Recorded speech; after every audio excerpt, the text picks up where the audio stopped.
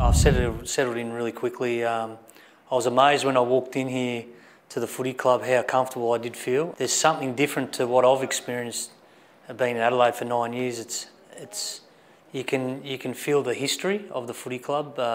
It's over 140 years old, and you can just feel that when you walk in. But players have been really receptive. You know, obviously got a great bunch of coaches who were here previously, and felt really comfortable from day one.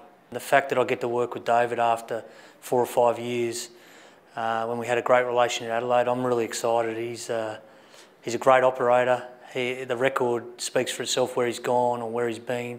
They've had some success.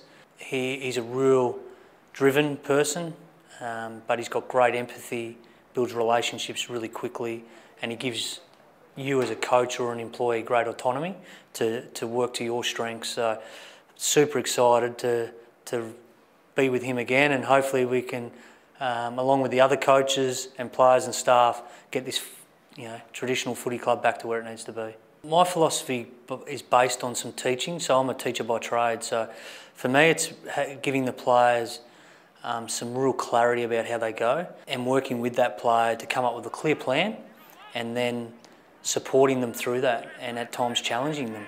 But ultimately the player is responsible for his career, and he has to drive his own career.